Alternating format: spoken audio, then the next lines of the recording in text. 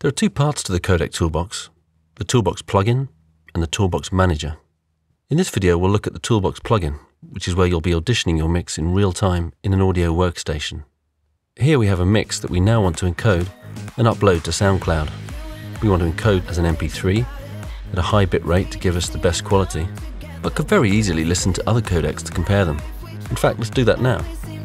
We're currently listening to MP3 at a bit rate of 320 kilobits per second. But let's check out an AAC LC at 256. Sounds almost the same, I'd say. Then there's the HE AAC codec, high efficiency AAC, which will produce really small file sizes at low bit rates. This is typically used by streaming internet radio. And of course, if we need to send to Apple for the iTunes store, we could audition Apple's own iTunes Plus codec, but only in the Mac version.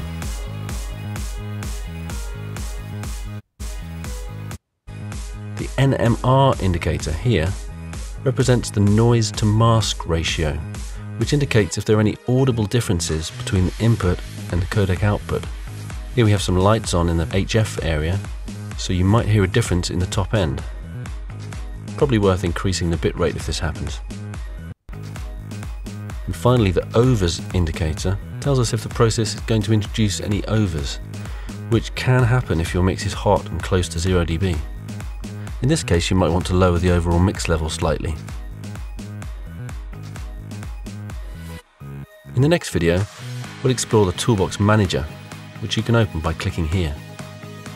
This is where you'll do the actual encoding rather than auditioning, which is what the plugin is for, and you'll see how easy it is to add metadata to your files.